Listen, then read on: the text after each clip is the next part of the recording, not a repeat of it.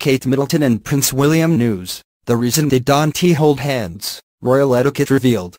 After spending an entire week in Bhutan, the royal tour of the Duke and Duchess of Cambridge has ended.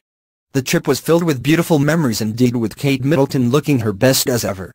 Kate Middleton followed her husband, Prince William, everywhere, and the couple displayed sheer elegance. The couple looked extremely happy, donning an incredible wardrobe, as they indulged themselves in the beauty of local places together. However, one thing stood out completely for both of them.